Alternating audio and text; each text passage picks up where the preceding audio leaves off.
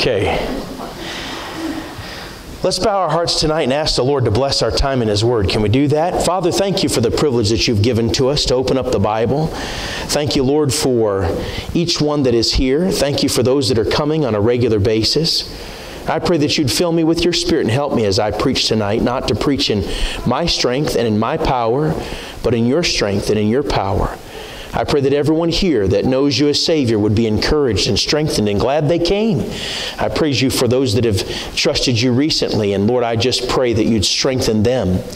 Lord, if there's anyone here that is not saved, I pray that tonight they would make that choice to accept Jesus Christ as their Savior. And Lord, we'll be careful to thank you for what you do and for what you accomplish, because we ask this in Jesus' precious name. Amen. Amen. Now I want to speak to you tonight on how to have a good fight. And I'm speaking specifically on this matter of marriage, because marriage sometimes can be a complicated thing. If you're not married tonight and you have yet to be married, well, that's a good thing. The Bible says that whoso findeth a wife findeth a good thing and obtaineth favor of the Lord. And I believe that.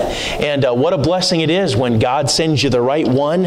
And what an encouragement it is just to see the Lord work all the details out and bring the one that He has for you. Some of you may be later in your life and you've been married for a long time. Some of you, maybe your spouse is gone to glory.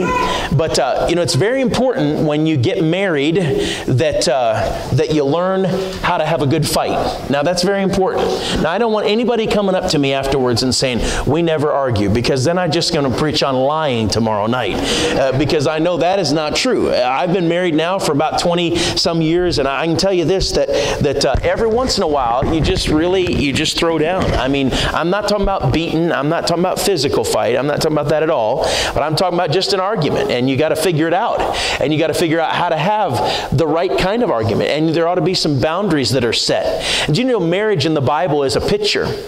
Did you know that? It's a picture of God's love for Israel in the Old Testament, and it's a picture of Christ's love for the church in the New Testament. It's just an undeniable picture. In fact, there are whole books in the Bible that are dedicated to the subject of marriage, Song of Solomon being one of them. The man and the wife relationship, husband and wife relationship, how important it is. The book of Hosea, God tells Hosea the prophet that he's going to marry a girl named Gomer. Aren't you glad we don't name our girls Gomer these days? But anyway, he's going to go marry a girl named Gomer, and she's not going to be faithful to him. She's going to go play the harlot. And Hosea is supposed to stay faithful to her and go after her and woo her back to himself, even though she's been unfaithful. And that's a picture of God's love for Israel, because God's love for Israel hasn't changed. They're still the apple of His eye. He loves His people. And by the way, no good Christian should be a part of any kind of anti-Semitism and Jewish hatred, or really hatred for any particular group of people. That's just a silly notion and ridiculous notion that no Christian should get caught up in or get in a part of. But the truth of the matter is that in the New Testament, the marriage is a picture of Christ's love for the church. And Christ loves the church. The Bible says He has sanctified it. We'll see it in just a moment. Set it apart by His Word. And He is going to present it to Himself without spot, not having spot or wrinkle. Now that's a fascinating thought, to think that the Lord is going to manifest Himself in such a way. But in marriage, there are many times when there's just some arguments that burst out. And there's some fights that burst out. And it's always better to enter into a fight knowing the ground rules ahead of time. The referee gets the two fighters together, the two boxers together, and he says, all right, boys, it's going to be a fair fight, and no hitting below the belt. And we want you to keep fighting, and we're going to have this many rounds, and we're going to fight and keep your fighting clean, and all sorts of things. He tells them, well, they know the rules ahead of time. They know the boundaries. They got to stay inside the ring. They can't hit below the belt. They've got to have a fair fight. They can't kick. Now this isn't MMA. You understand? This is just regular boxing, and so he gives them the rules. And it's always better if you know the rules going in ahead of time. If you know the boundaries going in ahead of time. I don't know if you heard about it, but I read an article some time ago. I don't know if it was just satire, but it sure was funny, about a man who and his wife who had been married for 40 or 50 years, and she was going to divorce him because he had been faking all along that he couldn't hear.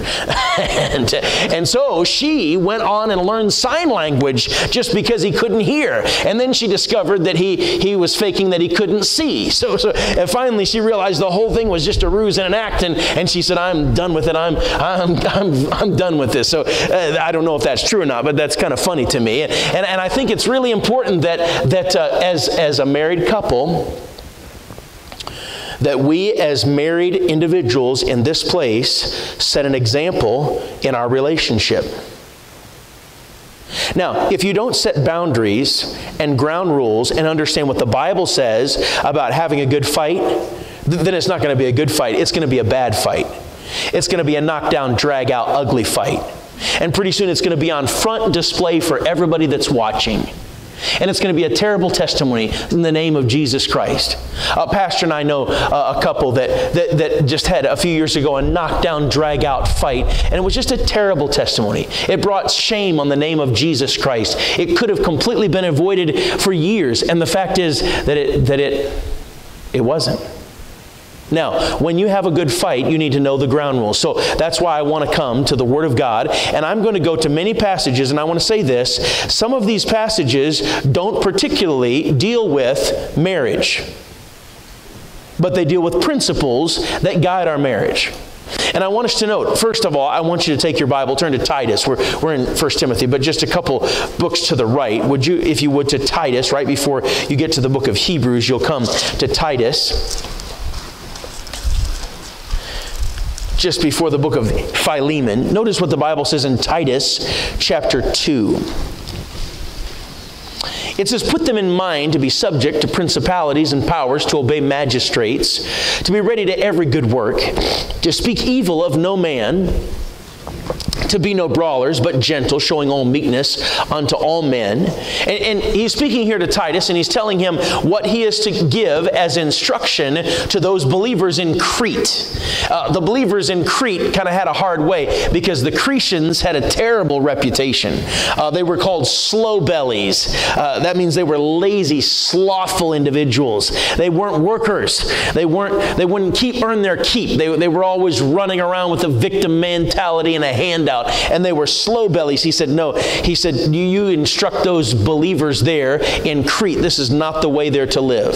And you instruct them to be subject to the rules and to principalities and powers and to obey magistrates. And then he says in verse number 3, for we ourselves also were sometimes foolish, disobedient, deceived, serving divers lusts and pleasures, living in malice and envy, hateful and hating one another.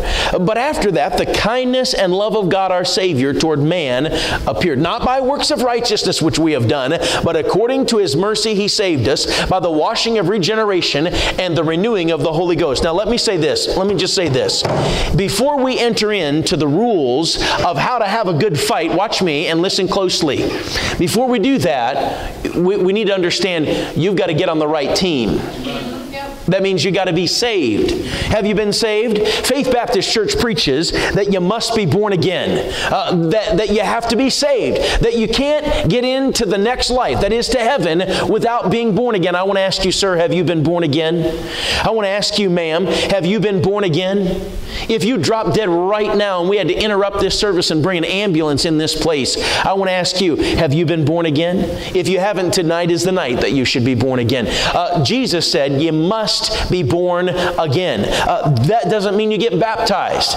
That doesn't mean that you join a church. That doesn't mean you turn over a new leaf. It certainly doesn't mean reincarnation. It means that you turn from your sin and trust in Jesus. You turn from whatever it is you've trusted in up to this point, and you put your faith and your trust in Jesus Christ, the Son of God. Have you been born again? Has there been a point in time when you've done that? Now, again, I'm not asking if you've joined a church. I'm not asking if you've tried to turn over a new leaf. I'm asking, has there been a point in time that you realized you were a lost, hell-bound sinner, and the only one that had an arm long enough and strong enough to rescue you was Jesus Christ?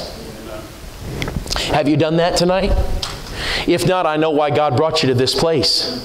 so that you could be born again. There was a time many years ago when I was a lost sinner. I was headed to hell. I was a good kid, went to a good church, was in a good family, but that's not good enough.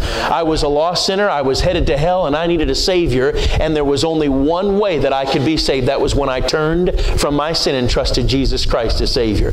I was talking to somebody recently, and I told them that when you cry out to God for salvation, that is not a promise. That is not a promise to never sin again. It is a cry for help. It is a cry for deliverance. You're saying, God, I don't want my sin. I don't like my sin. I want to be rid of my sin, but I want you to save me from my sin. It's not a promise that you'll never sin again. Nobody can make that promise and keep it. Nobody can. You don't get saved, by the way, by cleaning up your life before you get saved. Amen. And you don't get saved by promising that you'll never sin after you get saved. That's not what Bible salvation is. Bible salvation is you don't want your sin, you don't like your sin, you realize it's thrusting you on a headlong course straight to hell, and you want Jesus to save you, and you realize He's the only one that can save you. Look again what it says in verse 5. Not by works of righteousness which we have done. That means any church in Lodge Grass or any church here in this area or in this state that does not preach that salvation is by grace alone, through Jesus Christ alone, is preaching a false doctrine.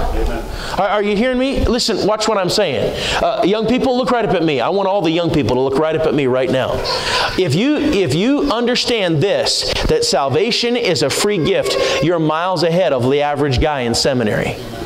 Because a lot of seminaries teach that you got to go out and tell the people that they got to be good and try hard and do good and don't do bad, and maybe in the end they'll make it. When that's not at all what the Bible says. The Bible says not by works of righteousness which we have done, but according to His mercy He saved us. I was in the Vatican a few years ago visiting the Sistine Chapel, and I was standing off to the side, the platform. It was a long building. It was probably about 3 times as long as this, and beautiful artwork, old ancient artwork on the ceiling of Michelangelo. And the platform came way out here. And again, it was about 3 times as long as this. It was a big crowd. They didn't want anybody talking.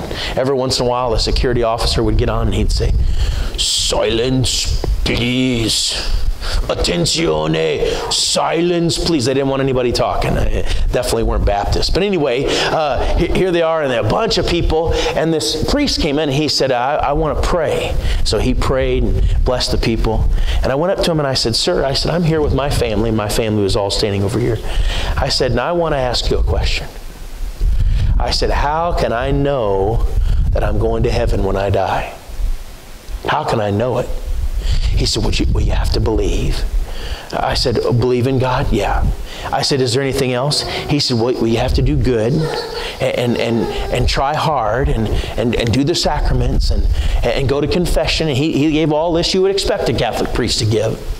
Yeah, you have to pay penance. You have to pray the rosary. You have to pray to the saints. And I said, "Sir, how is that possible when the Bible says that by the deeds of the law there shall no flesh living be justified?"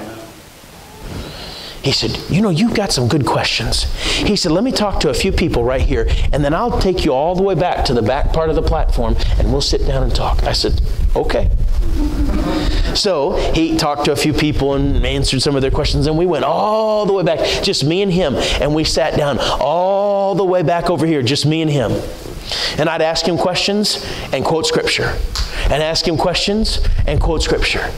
And all that he was teaching was the way to get to heaven is to do good and to try hard and to pray the rosary and pray to the saints and get baptized and sprinkled and all that sort of thing. But you know what he was saying was in direct contradiction to what the Bible says. By the deeds of the law, there shall no flesh living be justified. Young man, you'll never get to heaven if you try to earn it. Sir, you'll never get to heaven if you try to achieve it. You'll never get to heaven, ma'am, if you try to attain it. You earn a gold medal. You achieve a trophy. You earn a paycheck. You can't earn salvation. The only way that you can pay for your sin is to die, go to hell, burn forever, and pay for your own sin. Or Or you can let someone who has an arm long enough and strong enough pay for your sin, and his name is Jesus. Now watch here. He's the only one that has the authority and the ability to save you. Acts 4:12, neither is there salvation in any other, for there is none other name under heaven given among men whereby we must be saved. Watch this. There's no name that can save. My name can't save you. Pastor Dawson, wonderful man as he is, godly man as he is, good testimony and reputation as he has, his name can't save you. The name of Faith Baptist Church, good as it is in this community, can't save you. Only the name of the Lord Jesus Christ can save you. There's none other name under heaven given among men whereby we must be saved. He's the only one that has the authority and the ability to save you. Let's say after service, I meet you in the fellowship hall, and I say, hey, get your coffee and come over here. You go quick, pour your coffee, and you think there's going to be a big spiritual conversation. And I say, hey, now look, I need to make a little extra cash. And I think you're the guy for the job. You say, oh yeah, well, what's the deal? Well, I want to sell you the Colorado Rockies. You say, what? You own the Colorado Rockies? Well, it's a little known fact. Nobody knows it. But I'm also a preacher, but I also own the Colorado Rockies. And you want to sell me? Well, I don't have enough money. Well, you might be surprised. Well, how much are you going to offer it to me for? Well, normally I'd say a big sum, but I'm kind of hard up for some cash right now. I'll sell it to you for $99.99. $100 if you give me a $100 bill, we're set. He said, well, wow. Let me think about this. Wow. Well, is there any official documentation? I whip out a napkin and I start drawing up papers right there on the napkin. And you say, wait, $100 buys me the Rockies? Yeah. Wow. You say, I think that's a great deal because I can turn over that money in a real quick minute. And so you give me a $100 bill, kind of slip it when nobody's looking, and we sip some coffee and act incognito, and you go your way and go home to your wife and to your kids and say, kids, honey, I've got an announcement to make. I am the new owner of the Colorado Rockies. They say, what? You say, yep. And you say, how'd you get, what do you mean you're I bought it from Brother Smith tonight. He sold me the Colorado Rockies. And you know what your wife would be doing? She'd be doing one of two things, either laughing at you or rolling her eyes. You know why? Because she knows what everybody else knows, that I don't own the Colorado Rockies, and I don't have the authority or the ability to sell you the Colorado Rockies. And if I do, I'm just a shyster. Watch me. No one has the authority or the ability to offer you salvation except the one that has nail prints in his hands, who died, shed his blood, was buried, and rose again. He's the only one. And so you can come to him. The Bible says, whosoever shall call upon the name of the Lord shall be saved. Hey, young man, you can be saved tonight. You can be saved right here, right now, if you'll call upon the name of the Lord Jesus Christ. And you know what that does? That gets you on the right team. Now I want to ask you a question. Are you on the right team? Are you on the team that's going to heaven, not going to hell? When we're talking about a fight between a husband and a wife, we're not talking about them being on opposite teams. We're just talking about them working out their problems. The best way for a husband and wife to have a good fight is to make sure they're both on the same team. The Jesus team, the I'm headed to heaven team, the my sins are forgiven team, the I've been born again team. Have you been born again? All right, so the first way to have a good fight is to make sure that you get on the same team. The second way to have a good fight is right across it, Titus chapter 2 and verse 1. Notice what he says. But speak thou the things which become sound doctrine. He's speaking to Titus, telling him just exactly how he's to speak to those people in Crete. And he says in verse number 2 that the aged men be sober, grave, temperate, sound in faith, in charity, in patience. Then watch what he says. The aged women likewise, that they be in behavior as becometh holiness, not false accusers, not given to much wine, teachers of good things. Watch what he says. The aged women, that they be in behavior as becometh holiness, not false accusers. All right, number 2, if you're going to have a good fight, watch me now. Look right here. If you're going to have a good fight, I'm talking about between husband and wife and any kind of good, right relationship, be fair. Be fair. Don't hit below the belt. That's the first thing the referee tells you. Don't hit below the belt. Don't say words like, you always, you never. Have you ever said that as a husband or a wife? Well, I'm telling you that's not fair, because it's not true. When you use a superlative like that and you say, you always, you never, that's not accurate. You would have to be a statistician of mega mind quality to be able to accurately make a statement like that. You always, you never, that's going to ruin it. I want to say this to you, husband and wife. And by the way, husband and wives, would you look right up at me? This is vital. Your kids are watching. Our children are watching how we interact with each other. How we interact with each other is a type or a picture of the relationship of Christ and the church. There are others that are watching. The way we have our interaction and the way we resolve conflict is vital. Be fair. Don't give false accusation.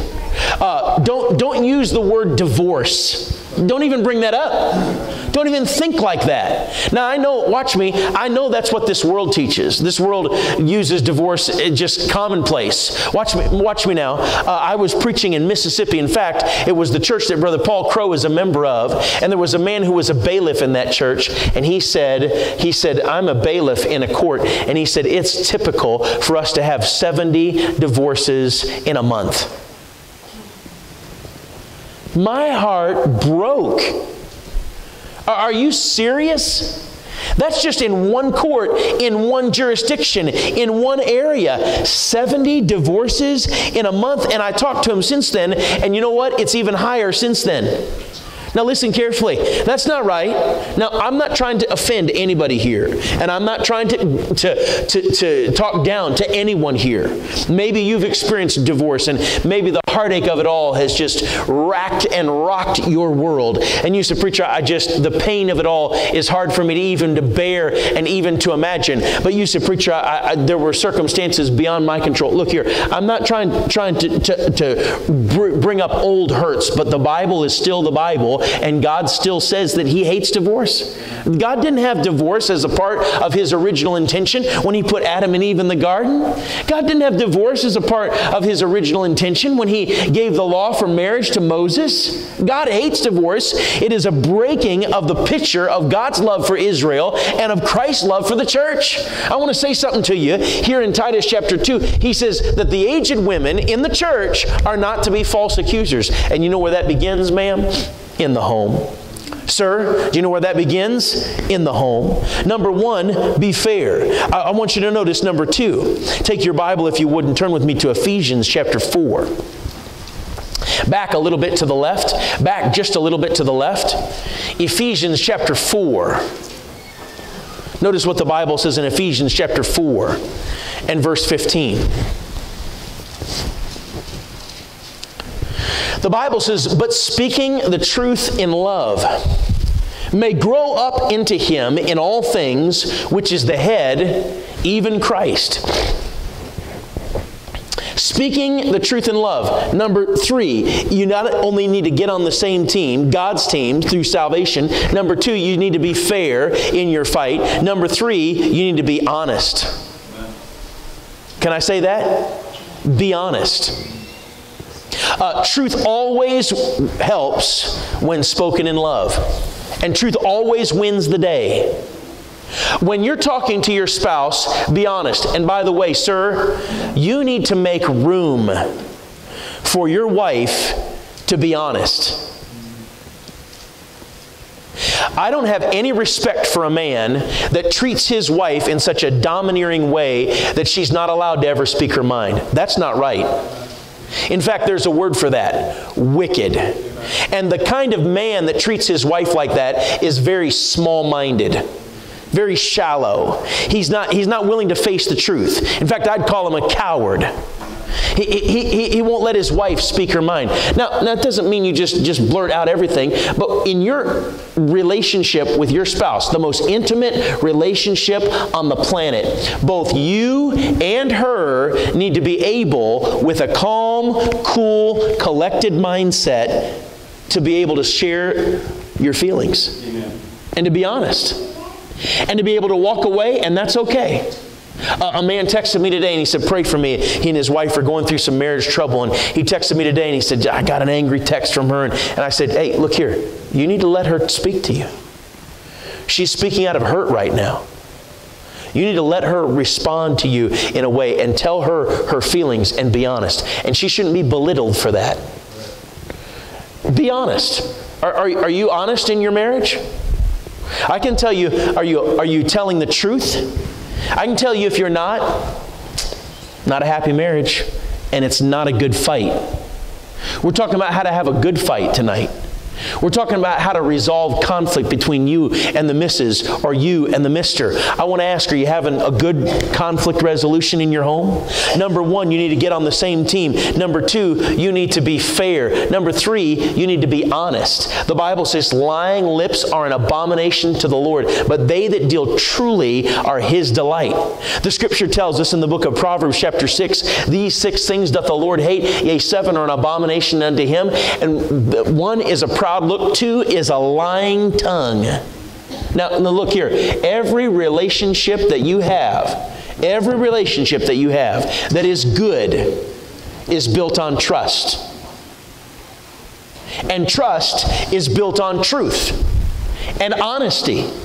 So number one, get on the same team. Number two, be fair. Number three, be honest. Take your Bible, turn to Proverbs chapter 13, would you? Proverbs chapter 13. Again, I'm not speaking to you from direct marriage texts tonight. I'm speaking to you from principles that are found throughout the Bible in different places and different portions. Proverbs chapter 13, I draw your attention to what the Bible says in Proverbs 13 and verse number 10. You'll find Proverbs right in the middle of the Bible. Proverbs chapter 13 and verse number 10.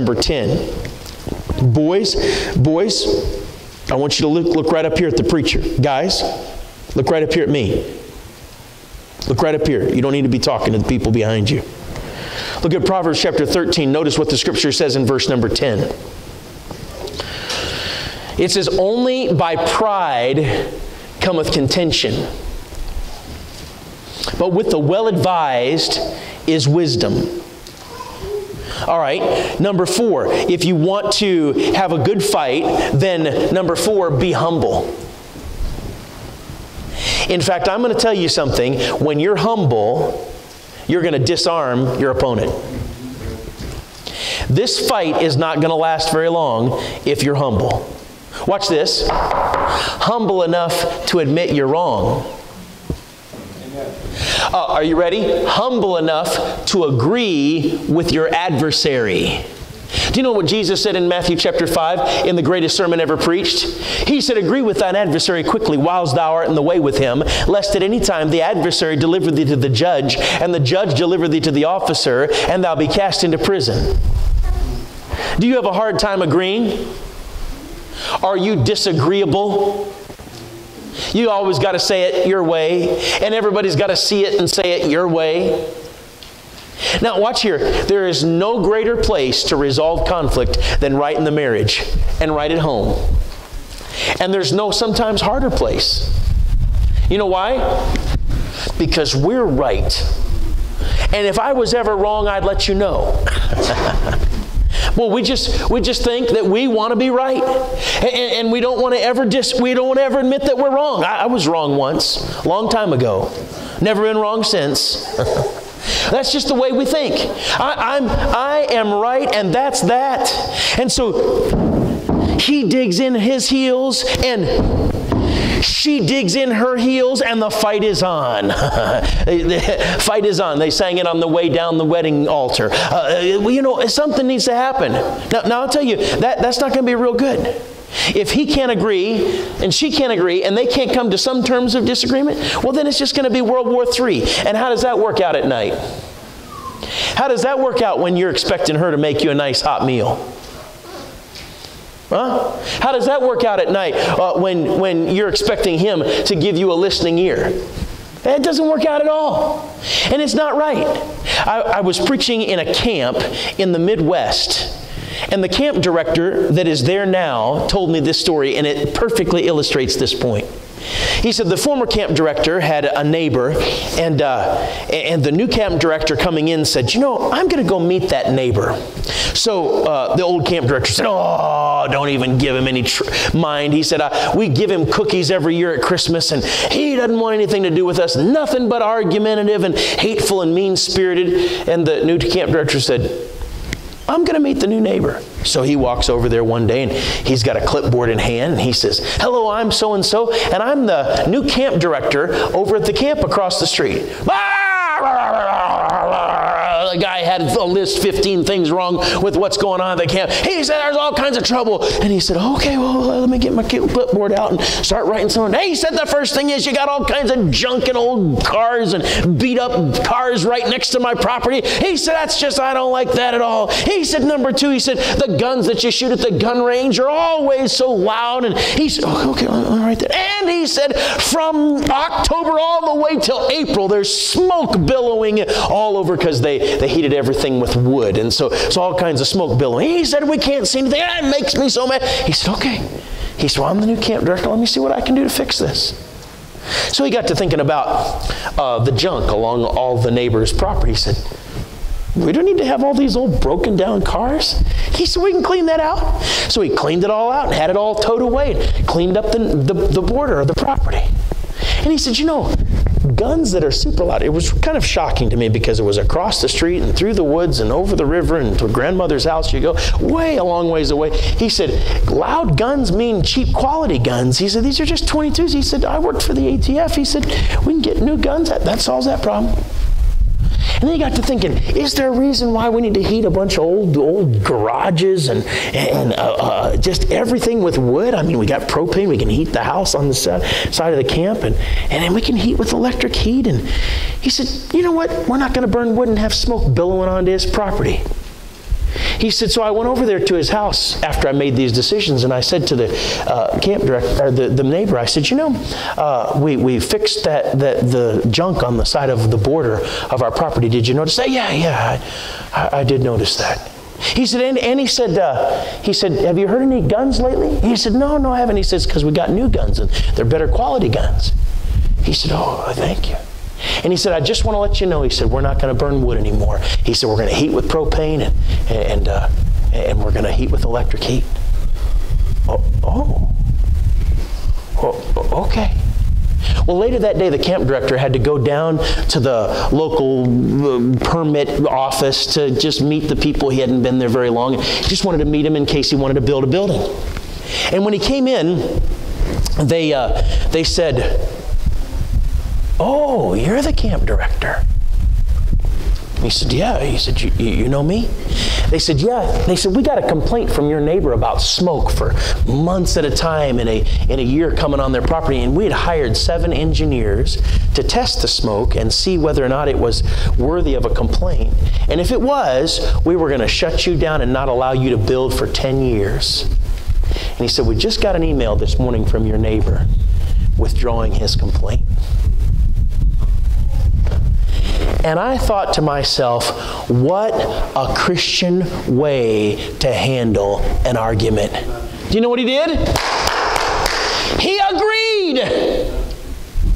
Now, I don't know why we have to be so bullheaded and pig-headed and hard-headed and dumb-headed as to think that we can't ever agree with our adversary, even somebody that may not even be just like us. You know, it's a good testimony in the community when you come to a place of agreement and you aren't always trying to get in a fight with somebody, especially your spouse. Now, I bet there's some things that you have disagreed with your spouse about that you probably could agree. Yeah, we'll agree to disagree. Well, okay. I can tell you, those biscuits aren't going to be real good tomorrow morning. And I think it's shameful that Christian couples have to fight and argue and be like the Lockhorns, and they get their kicks out of fighting with each other when little eyes are watching, neighbors are watching, church folks are watching. and it's a crying shame nobody can come to some form of agreement. I wish you could see what a preacher sees. People in the pew don't always think that the preacher sees. They think he just gets up and he's got blinders on, he's got stuff on his mind, got his sermon to give and got announcements. But preachers see how people fight. Sometimes people come to church, couples, and they're like this. That's like the Fighting Irish. I mean, you could tell he's mad at her and she's mad at him, and they're sitting with their shoulders toward each other and their legs crossed, and they got their Bible open. They're trying to get something from the Word of God, but they can't get anything from the Word of God because they're fighting and fussing with each other. Sometimes they come like this. I mean, not talking. When a happy. What a great message we're sending to all the people that are watching. That marriage is wonderful. Look, you can get married and have a big knockdown, drag-out fight. I mean, this is better than WWF, the wonderful world of wrestling. I mean, why go to an all-star wrestling fight when you can get married? I mean, just get married and just throw down right there. I mean, who wants that? All the time. Fighting and fussing and fuming. And you know what is? Somebody's not humble. Maybe both. And the Bible is very clear. Only by pride cometh contention. All right, look at Proverbs 17, since you're all the way over here in the middle of the Bible. Look at just a chapter or two later. Proverbs chapter 17. See what the Bible says. Notice what it says in verse number 9. He that covereth a transgression seeketh love. But he that repeateth the matter separateth very friends. Number 1, get on the same team by getting saved. Number 2, be fair. Number 3, be honest. Number 4, be humble. Number 5, be current. Be current. He said, he that repeateth the matter separateth very friends. I want to ask you a question, ma'am. Do you have a bag of rocks that you carry against your husband? Oh, I wish I could tell you what he said to me about 3 months ago. Dirty, rotten buzzard. I mean, it was the most thoughtless, hateful, mean-spirited, pig-headed thing you ever heard. 3 months ago? Are you ready for it, sir? If it was yesterday, it's in the past. If it was an hour ago, it's in the past. And you know what God says about the past? Forget it. Forgetting those things which are behind, reaching forth into those things which are before. You keep harboring those past wrongs and those past hurts. And look here, watch here. I'm not saying that there's not hurt in marriage. Sometimes there is. But you know, hurt can be healed if you'll say these words. Are you ready? I was wrong. Please forgive me. Let's all try to say those words together, shall we? Ready? Here we go. I know it might be hard. Maybe some of you haven't said it in a long time. There'll be a little atrophy in the vocal cords, but you probably can do it. Here we go. Ready? I was wrong. Please forgive me. Man, I'm telling you, there's something about those words that can just solve the problem. Please forgive me.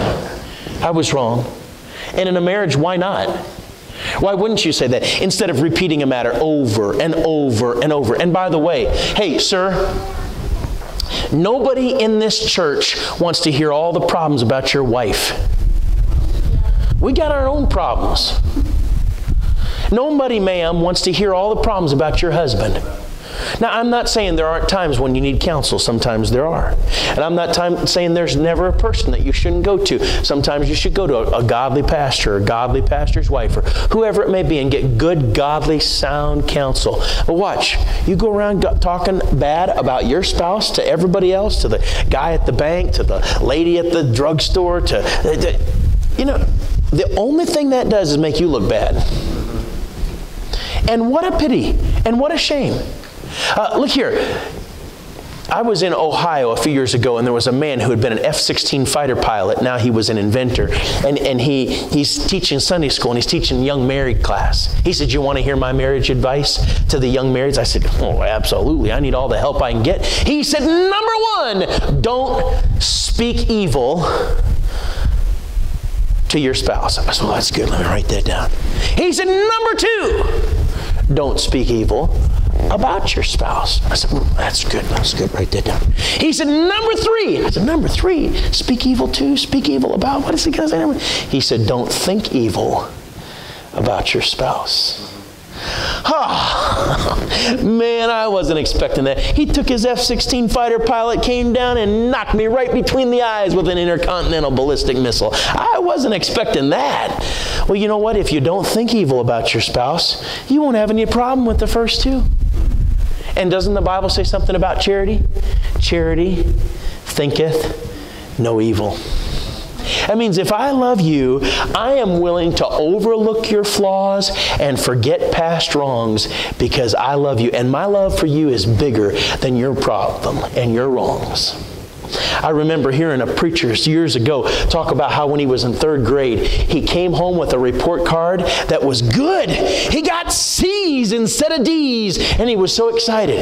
And he came inside the door, can't wait to tell his mom, and he opened the door and he jumped up in the air and said, "Mom, look what I got!" And when he was in the middle of the air, his mom said, "Don't jump!" She had a cake in the oven. Oh man. He came down with a thud, and she got so upset. She said, "But I was working hard to make this cake." She said, "Go up to your room." And he went up to his room sulking. He said, "Finally get C's instead of D's, and I get fussed at for it." So he sits down in his bed, and the more he thought about it, the more upset he came. And then it was time for supper. She called him down. The whole family sitting there. He didn't want to eat. He was moving his peas to one side of his plate and his carrots to another. Who wants that anyway? And then it was time for dessert, and he was so upset he didn't want dessert. His mom cut him the first piece.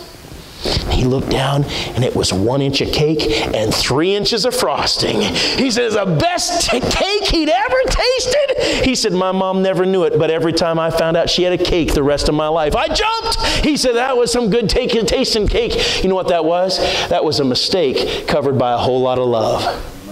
And are you ready? We need a whole lot more love in this world. I'm talking about real, genuine love. And we need it first and most right in the home.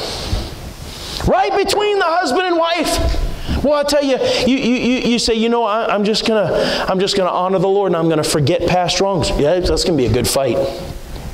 It's going to be a real good fight. Be current, number 6. I want you to see what the Bible says. Matthew chapter 18. Would you turn over to Matthew chapter 18 quickly? We only have a couple more. And we've got to get to some of those oatmeal cookies with frosting in between. Matthew chapter 18. Are you looking what the Bible says? Matthew chapter 18. Look at what it says in verse 15. Moreover, if thy brother shall trespass against thee. Now time out. This is speaking about the context of a church. And Jesus, the founder of the church, is telling the disciples, the apostles, the foundation stones of the church, he is telling them that they are to resolve conflict within the church. And he said, when a brother commits a trespass against you, he said, watch it, verse number 15, go and tell him his fault between thee and him alone. If he shall hear thee, thou hast gained thy brother. Now, when you get married and you've taken the first step, you got on the same team. You know what that makes you? Brother and sister. He's a preacher, that's kind of, I don't like to think about that. Well, it's just, you just have to think about it. It's brother and sister. You're in the spiritual family. And watch now, now you're husband and wife. So if your brother or your sister commits a trespass, watch it, go to him or her alone. Now again, this goes into my last point, but I want to say, number 6, keep it between yourself.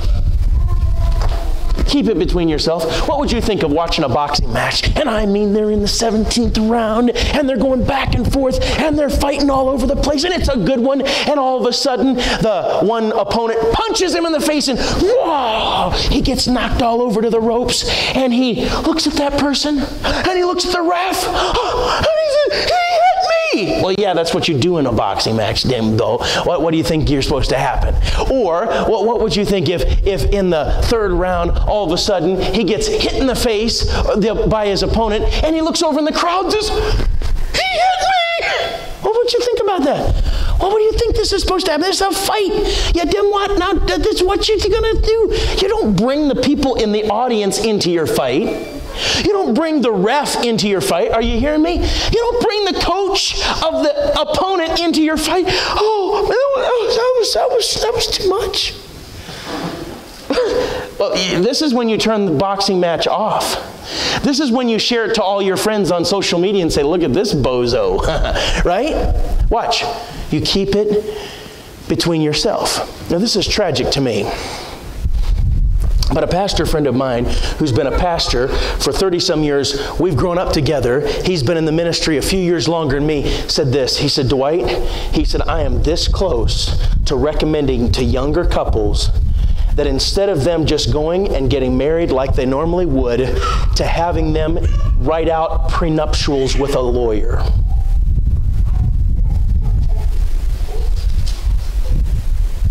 He said, because nobody cares anymore and nobody wants to fight for their marriage. The least little conflict, the least little trouble, the least little problem, they just quit and they give up and they go to the divorce court. And he said, I think they ought to write up some prenuptials where it would be hard for them to get a divorce, for her to divorce him and him to divorce her. That would force them back to the table. I told that to my dad, and my dad just cried. My dad's 88 years old this year. He said, have we gotten to that point where we can't work it out between ourselves? We're so pig-headed, we're so small-minded, we're so full of ourselves and so selfish that we can't work it out. Whew. I want to tell you something, ladies and gentlemen. There are some serious areas where we have just got to resolve conflict. By the way, young people, I want every young person to look right up at me right now. Look right here. Look right here. You're not married yet, but someday you're coming to marriage. And marriage isn't all a fight. Marriage is a blast. Marriage is a joy. And I want to go on public record and say I'm thankful that I'm married. And I want to say I'm thankful I'm married to my wife.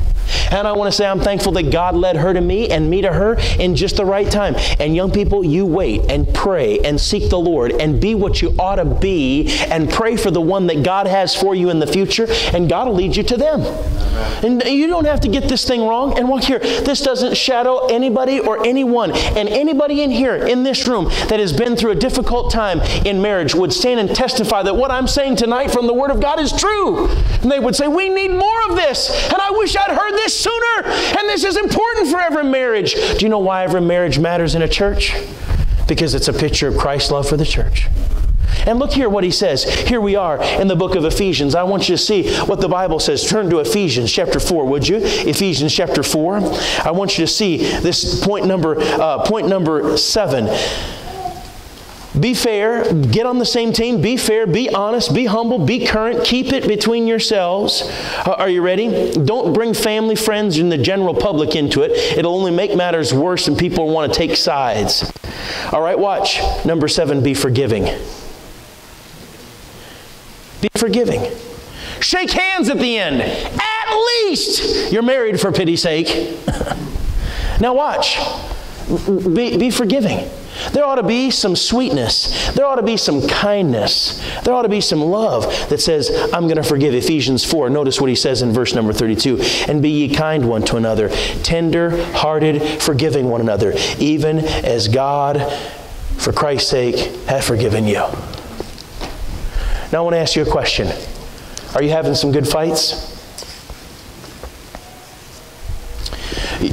Look, somebody came to me when they were early married, only been married maybe about a year and a half. They said, we never fight. And they almost got divorced.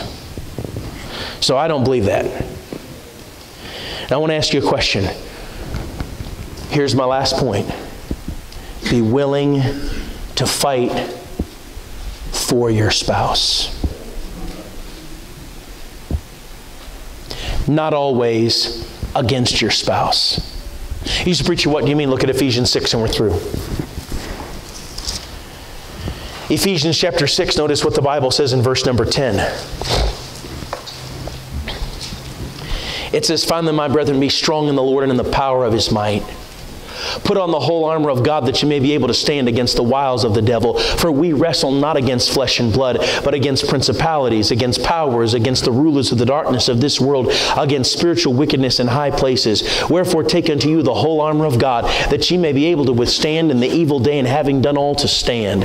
Stand therefore, having your loins girt about with truth, and having on the breastplate of righteousness, and your feet shod with the preparation of the gospel of peace. Above all, taking the shield of faith, wherewith you shall be able to quench all the fiery darts of the wicked, and take the helmet of salvation and the sword of the Spirit, which is the word of God, praying always with all prayer and supplication in the Spirit, and watching thereunto with all perseverance and supplication for all saints.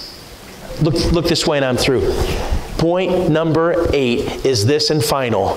Be willing to fight for your spouse. I'm talking about fight spiritual battles for your spouse. You know, everybody has a story, and everybody has a difficulty, and everybody has a reason why they may be responding one way or another. But hear me, everybody has a struggle. There's not a one of us in this room that is not broken. Every one of us is broken in some form or another. And we need the help of God to help us through our brokenness and to heal our hurt and to help us fight and win against the enemy. Look here, your enemy's not your spouse. Don't believe it. You heard about the devil? He slithered into church one day and he said, I'm gonna scare all these people. And he came in the back door, and when he came in the back door, everybody bolted. I mean everybody, including the preacher. He ran out the side door. And everybody left except the man sitting right over here. And the devil said, why wouldn't he leave? So he got right up down to his aisle and he looked right down at him. And the guy just looked back at him and rolled his eyes. Made the devil mad. So he slithered right down next to him and sat right down. And the man just kind of shrugged his shoulders. He said, hey! He said, I'm the devil! Why aren't you scared of me? He said, I've been married to your sister for 23 years. I'm scared of you. Now watch here. Your spouse is not the enemy. The devil is the enemy. And boy, we need to fight against him in prayer. And we need to be praying for our spouse. Hey, the devil comes a-gunning. He wants to come a-gunning for you. You think he's happy when a marriage lasts? You think he's happy when a marriage thrives? You think he's happy when a marriage shows the sweet joy of Jesus? When the husband loves his wife and the wife shows respect and honor to her husband? Do you think that makes God happy? No. That's why he invented, you think that makes the devil happy? No. That's why the devil invented the feminist movement. That's why the devil invented every other movement to destroy and ruin and wreck and mar and scar marriages from start to finish. And the devil doesn't love your marriage. He's not happy that you're getting along. He's not happy if you've learned how to have a good fight. And I'll guarantee you, he's certainly not happy, and he's not going to hang around when you start fighting for each other in selfless, fervent, spiritual prayer and warfare against him. I'd say, though, that our kids are worth the fight. I'd say that our grandkids are worth the fight. Maybe you've made some mistakes in the past. Hey, that doesn't justify mistakes right now. That doesn't justify giving up now. And I want to say this, that there is a type and a picture of God's love for Israel and Christ's love for the church that ought to keep us saying, I'm going to fight in the right way, on the right turf, on the right terms, in the right place, at the right time, and above all, I am going to fight for my spouse and for my marriage. Would you bow with me in prayer? Father, thank you for your word. Lord, it's not easy sometimes hearing some of these things, but we need it. We get so complacent in our marriage, in our home, in the relationships that really should matter the most, and sometimes they matter the least. And oh, dear Lord Jesus, forgive us. Forgive us for letting selfishness creep in. Forgive us for thinking that we're the only pebble on the beach. Lord, help us to be selfless, especially when it comes to our marriages. Lord, I pray for all those here that perhaps may not be married. I pray, Lord, that that's something yet to come in their life. Help them to seek you and honor you and please you and seek your will in it all. Bring them to the right one at the right time and help them to be what you want them to be. I pray for each one here who perhaps has lost their spouse, that you'd encourage them to keep loving you and honoring you, step across the finish line to hear, well done. Now with heads bowed and eyes